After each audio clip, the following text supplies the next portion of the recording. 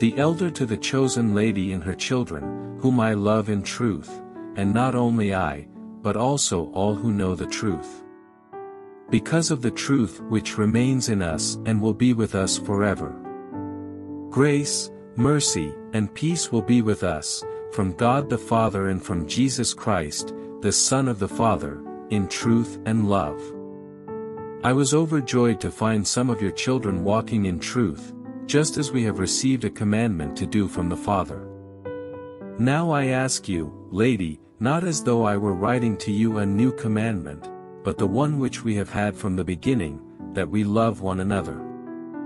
And this is love, that we walk according to his commandments. This is the commandment, just as you have heard from the beginning, that you are to walk in it. For many deceivers have gone out into the world, those who do not acknowledge Jesus Christ as coming in the flesh. This is the deceiver and the Antichrist.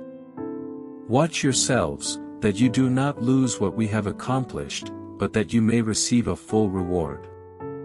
Anyone who goes too far and does not remain in the teaching of Christ, does not have God. The one who remains in the teaching has both the Father and the Son. If anyone comes to you and does not bring this teaching, do not receive him into your house, and do not give him a greeting. For the one who gives him a greeting participates in his evil deeds.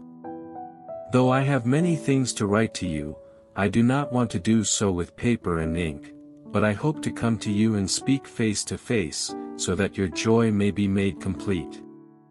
The children of your chosen sister greet you.